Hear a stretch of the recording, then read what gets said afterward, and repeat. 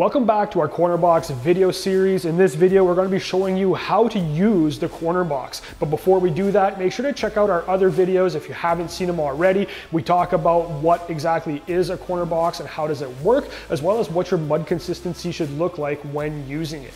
So let's just jump right into it. The first thing I want to mention before we even get our pump in the mud is how your corner box should be installed on your handle. I think, in my opinion, this is probably the #1 mistake that most people do, is when they first get their corner box, they oftentimes put the corner box on the wrong way.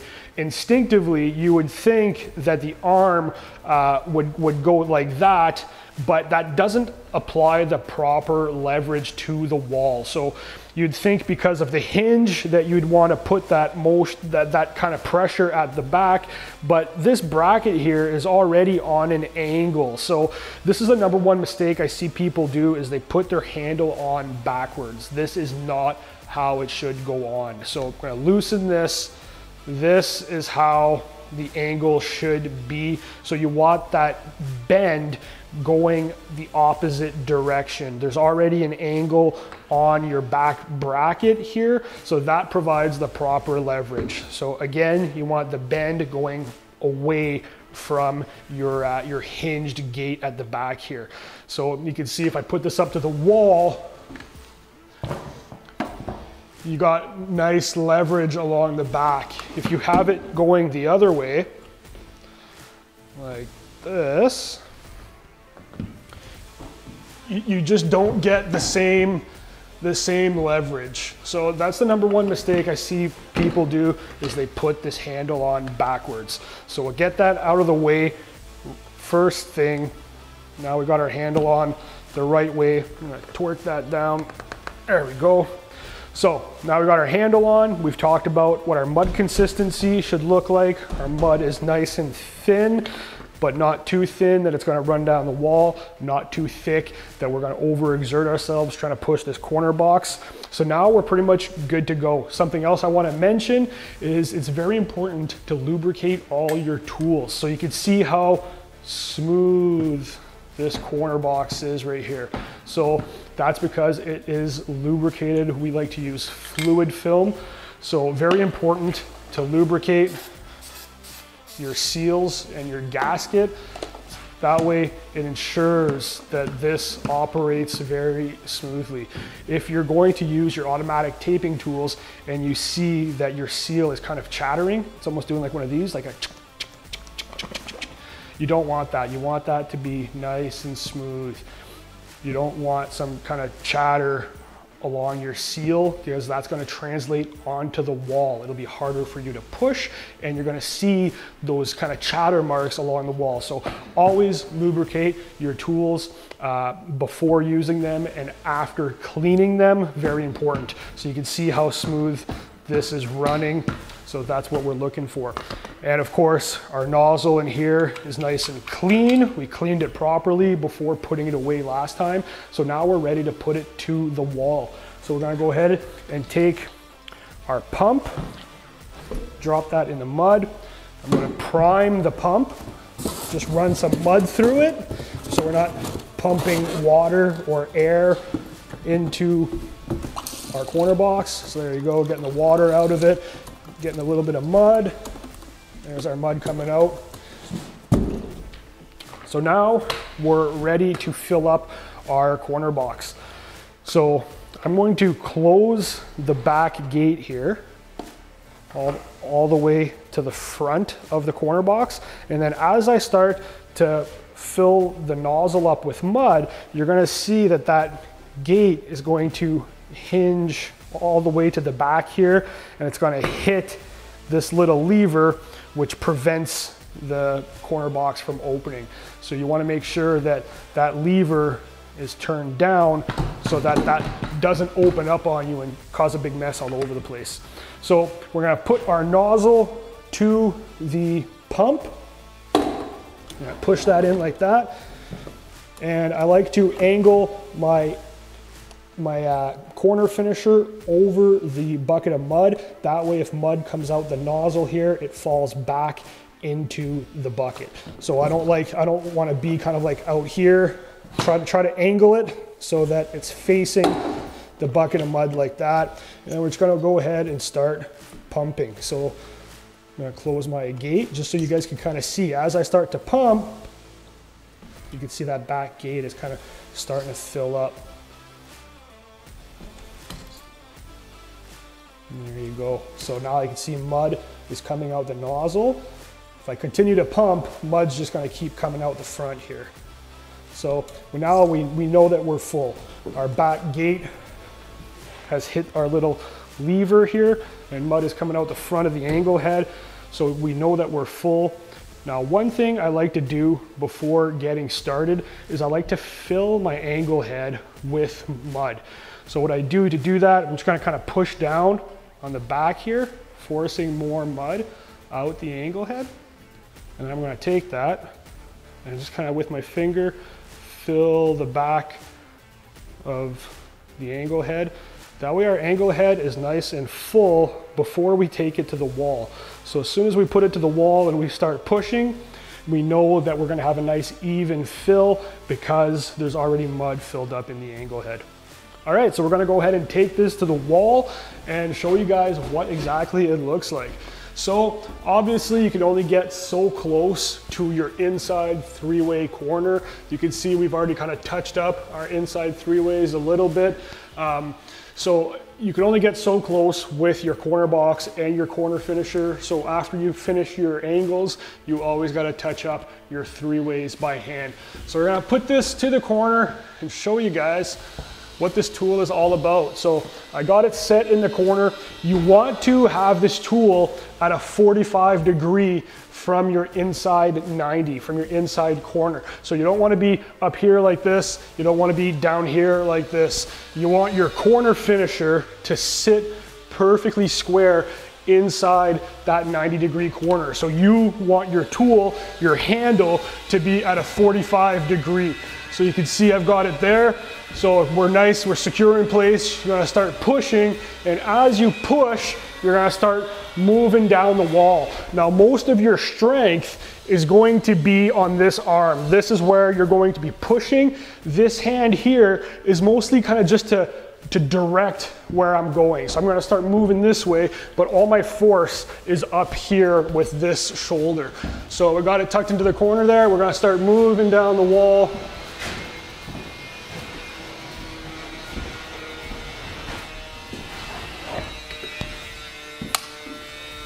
Usually, I like to do 2 passes. I'll go one direction and then I'll come back a second direction.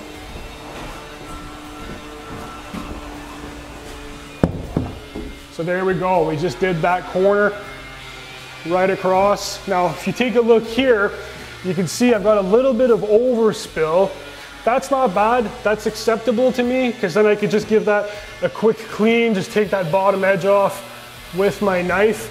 Now, this is one of the cons to having very thin mud. If your mud is very thin, you're gonna be pushing it out a lot more, and you might get a little extra overspill here and there.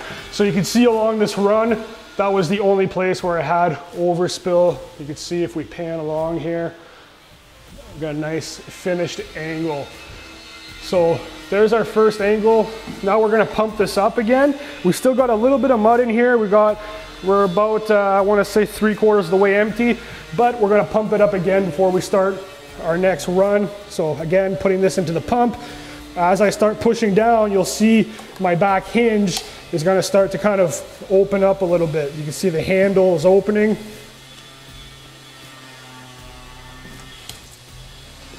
And there you go. You can see my back gate is full against that lever right there. So we know that we're full. Now we're ready to take it to the corner again. So when it comes to upright angles, vertical angles, I like to start at the bottom. I'll do the first 2-3 feet, and then I start at the top and I pull off at the bottom. Very similar to when you're using a flat box. We've talked about this in our flat box series. I like to start at the bottom and then pull off down low, so my flip is down low. It leaves a much smaller, tighter flip than if you're pulling upwards. So we're gonna start in our corner again. I'm gonna start down low. And I'm gonna put my elbow right into my side here, right into my hip, and that's so that I can get leverage to pull up. So you'll see I'm gonna crouch down, I'm gonna put my elbow into my side here, and then I'm gonna come up about 2 feet. That's done. Now I'm gonna start back at the top, a little bit away from my outside three-way so we don't get too much mud up there. And then same thing, I'm gonna put leverage on the top here. I'm gonna start going down, and I'm gonna pull off right at the bottom there. So if you take a look here, if we get a nice little close-up, you can see it's still a little hollow on the sides here. Our angle head didn't quite fill, so I'm gonna pass over that one more time just to get rid of that little hollow spot. There we go. Something else I haven't mentioned yet that I should quickly point out is which direction to run your corner finisher or your angle head. So you can see the blades at the top here. You want to make sure that the blades are at the back of the direction you're going in. So you got your little wheels at the front. It's a little hard to see here because they're kind of covered in mud, but you want to lead with those wheels. There's one on either side here. So when we go up to the corner, we're leading with our wheels, and our blades, which are at the top of the angle head, are at the back, because that's what's going to give us our nice tight finish, are those blades. And again, the angle heads are spring loaded, so you see if I push on here, you can see that kind of spring. So you want to make sure that when you put your angle head to the corner, that you've got it pushed in nice and securely in place before you start moving. You don't want to kind of have it in there and not push tight. So you can see I have it in the corner right now, but if I kind of push, you can see that movement there, right? You guys see that? So that's what we're looking for. You want to get it in the corner, you want to push tight, and then you want to start moving down the wall and applying mud. So again, with the blades at the back, wheels at the front, you're leading with your wheels. You do not want to run your angle head backwards like this. You will not get good results. It just doesn't work like that. So make sure to lead with those wheels, have your blades at the back, and you want to be on a nice 45 from the corner. So again, you can take a look at this. Very nice, even fill along that corner. Something else I want to talk about very quickly is drag. So this is again a pro and con to thick or thin mud. So if you can see here in the corner, we got a lot of drag from our corner finisher. Some people refer to this as Christmas trees because it kind of looks like a little Christmas tree, right? We've talked about this before with our flat box videos. Same thing applies with your corner applicator. So if your mud is very thin, it's going to result in a lot more Christmas trees or drag in the corner at the start of a run. So when you first put that box into the corner and you start to push, because your mud is thin, it's gonna overlap on the back of your angle head over the back of that blade, and it's going to result in a lot more drag at the start of your run. So this is an example of that. This is a pretty minor drag. It's not too serious. So when I go to touch up this three-way, it's going to cover that drag. It's only you know, kind of down about 3 inches. So that's easy to hide. But if my mud was any thinner, that drag could be like 8 inches down the wall. So by having a little bit thicker mud, it'll result in less drag when you start a run. So again, if your mud's thin and you're getting a lot of heavy drag, maybe try thickening your mud a little bit. Right now, I feel like my mud is the perfect consistency. It's coating nicely. I'm not having to overexert myself. It's not resulting in too much drag, and it's not making a mess all over the walls. So now we've kind of gone over the basics. I'm just gonna go ahead at my regular speed and you guys can just follow along. And if I see that there's any tips or tricks that come to mind as I'm working, then you know, I'll make sure to share those with you. One thing that comes to mind right away, as I'm starting on this little run here, you don't wanna start on the outside going into your three-way. Because here I could start in my three-way and I could just pull past the corner bead, as opposed working myself into the corner and possibly, you know, hitting the other wall and making a dent. So you always want to work typically from your three-ways out if you're not working into an inside corner. So in this example, you know, we can run past this corner bead, so we could just pull off this way. When we're doing this wall here, we'll start into our corner and we could pull off past the corner bead. I'm not gonna start at the bead. Well, I mean, I'll just go ahead and I'll show you. So I could start here because I'm gonna do 2 passes. Like I said, I like to go over things twice. So I'll start maybe an inch or 2 from inside the edge of my bullnose bead. I'll pass once, come back, start in my three-way. I'll finish off that half of the angle, and then I'm gonna do the whole thing over again and pull off past that corner bead.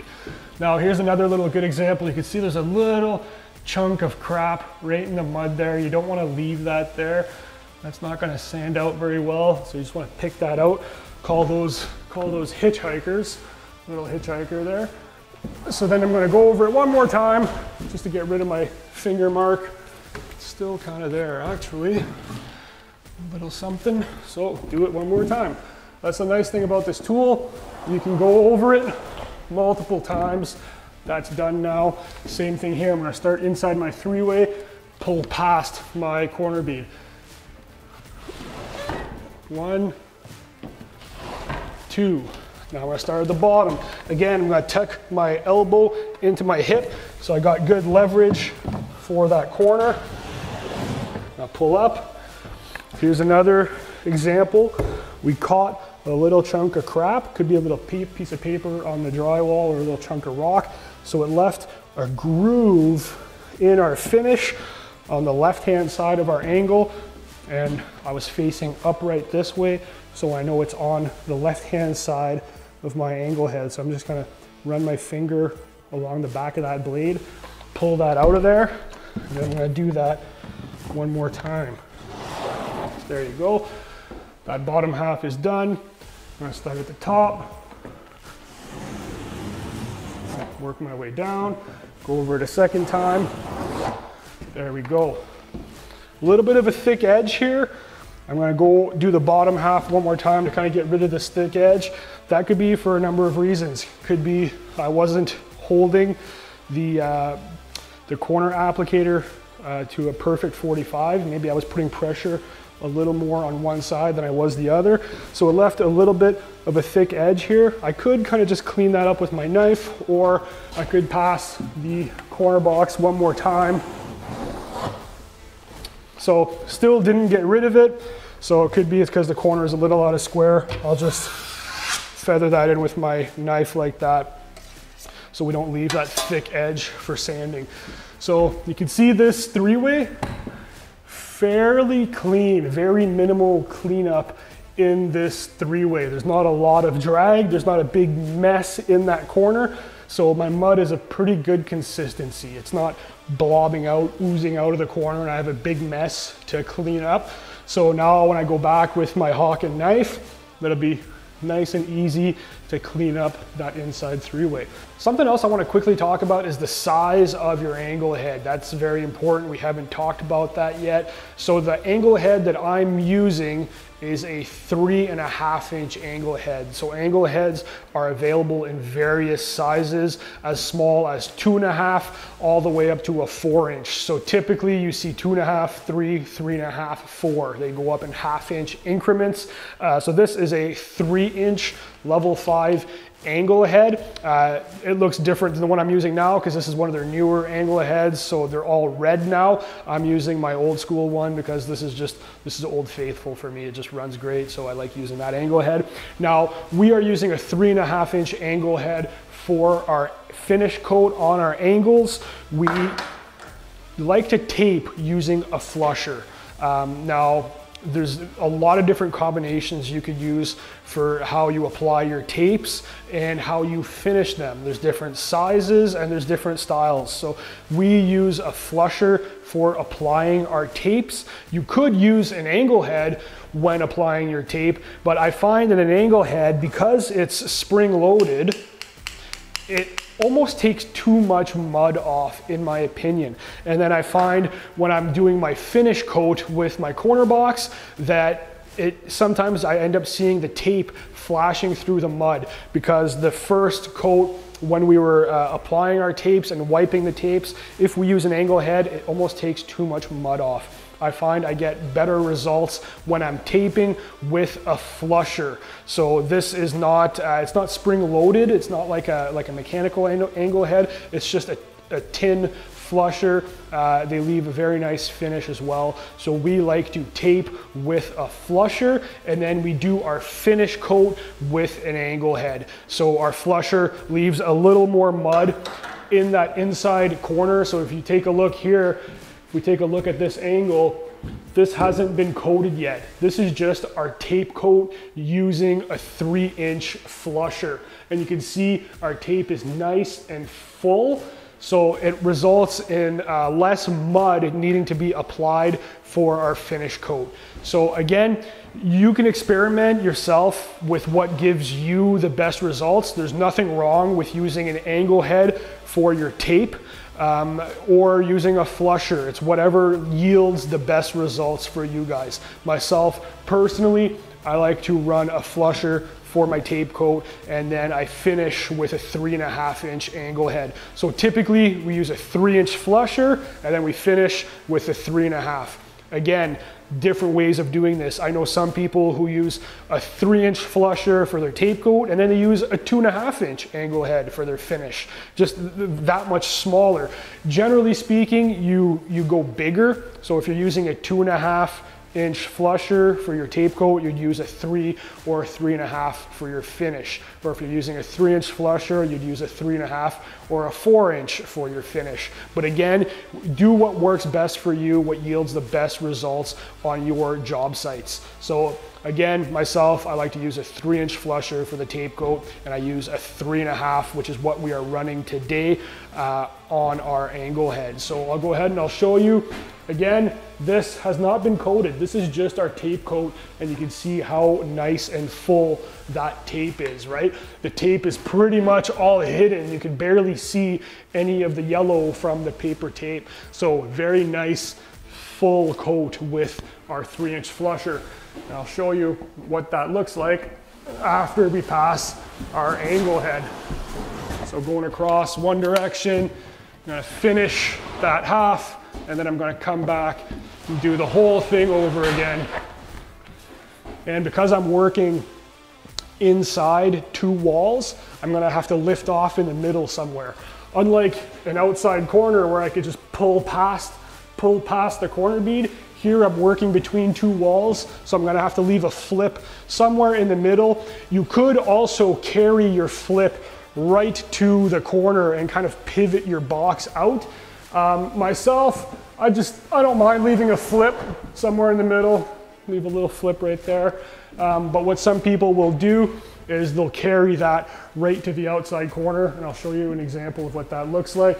So you would go right till you get to the corner, and then as you get to the corner, you kind of tilt your box down so that you can get right to the 3-way. So I kind of slowed it down a little bit there to show you guys, but I'll do it faster going the other direction. There you go. So you can take that right to the 3-way. That way there's no center flip that needs to be sanded out. Again, outside corner, I could start in the middle, just pull through my corner bead. 1, 2. Same thing here, I'll start at the bottom. I'm gonna tuck my elbow into my hip.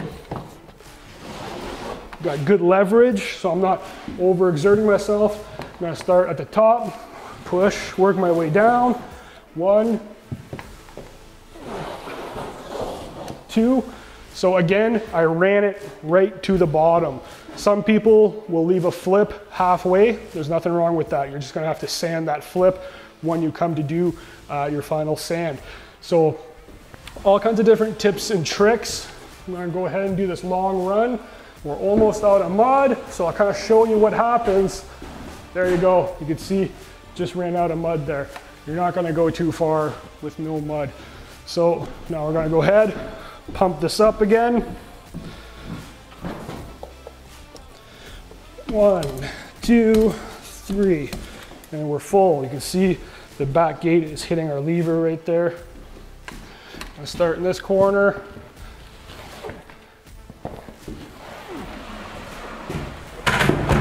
Woo-hoo-hoo. Very important to keep a clean job site, guys.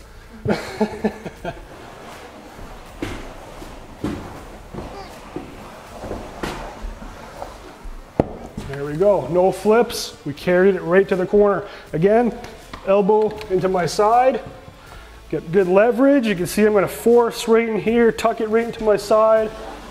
That way we're not overexerting our arms. I'm gonna carry that right to the bottom. Picked up a little hitchhiker, a little scratch in my corner box. So I'm gonna do that again, start at the top. I'm gonna carry that right to the bottom so there's no flip that needs to be sanded. Something else I want to mention is after 45 minutes, an hour, maybe longer, maybe sooner. It depends how hot it is or how humid it is. You'll notice that your angle head is going to start to crust up. You're going to start getting mud drying up on the back and sides. So every now and then, not a bad idea to take your angle head, grab a scrub brush, and just kind of quickly brush off the back and sides where your blades are. That way you're not dragging kind of any crusties along the way, dragging that down your wall. So like I said, just give it a quick clean just to get rid of that, and then you're good to go. So we are almost done this room, and I think that just about does it for our series on how to use this tool. So I'm just gonna keep going. We'll get a couple action shots for you guys, and that's pretty much it.